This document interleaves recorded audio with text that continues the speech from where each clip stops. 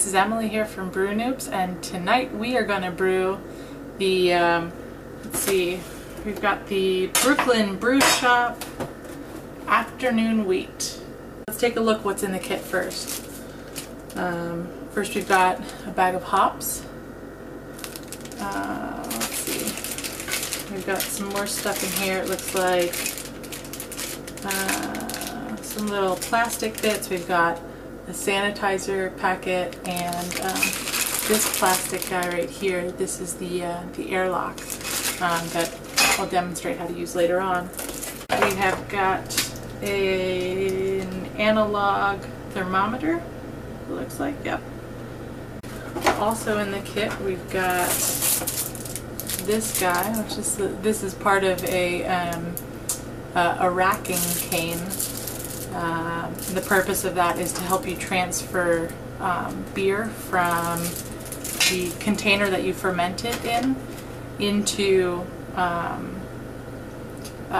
the container that you'll condition it in. So in this case, that'll be, this guy is your fermenter. This is a 1 gallon glass jug, and where we'll condition it will be glass bottles. So we're going to recycle some normal beer bottles to facilitate that later on.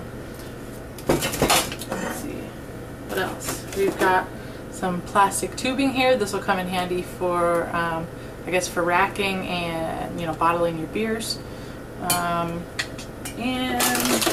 last but certainly not least, we've got our, let's see, what do they call it? They call it beer making mix. This will be our grains that, you know, we're going to combine with some water and some sugars and some yeast and turn this into beer. You'll notice on the side of the box you've got a diagram that shows you kind of everything that's in the kit and a label. So if you want to pause the video right now, you can kind of look at this in depth and see everything that's in there. One thing that's important to note is that this kit doesn't quite come with everything that you need in order to brew your beer. You'll need to pick up a couple of extra items. You may have some of them laying around your kitchen already. So I believe it already mentions in the instructions on here, it says you need a 6-quart pot. I went with something bigger just because that's what I already have. I think you'd probably want to just bump up to like an 8-quart pot if you already have that. It calls for a fine mesh strainer, so this was something extra that I had to pick up, but it'll fit within my pot nicely and help us strain all of these grains out of the boiled water once we've completed that first part of it, first part of the brewing process. So what else? You'll also want a funnel then later on. If you don't have one, you want to pick one up to help you transfer beer into our glass fermenter container here.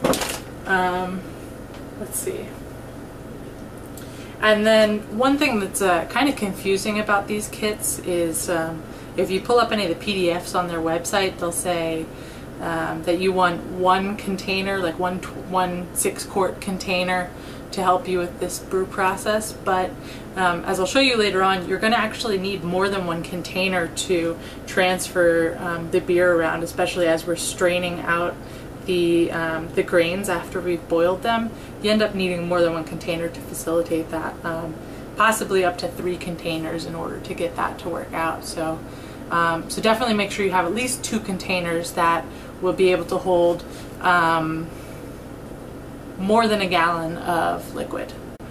First step that we should partake in on brew night is to grab a beer. So, cheers, BrewNewbz. So, one of the reasons I bring this up is, if you look closely, this is a pry-off cap. You'll want this style of bottle, you know, pick your favorite beer, or if you don't want to actually consume beer, you can buy empty bottles on like Amazon or at your local home brew shop. But it's so much more fun to just you know, drink a 6-pack or 2 over the course of the fermenting process, so that by the end you've got your own bottles that you can bottle your Brooklyn BrewShop beer into. Plus, this helps make the rest of the brew night go a little faster. So now that we've got our beer in hand, the next thing that we'll need to look into is sanitizing.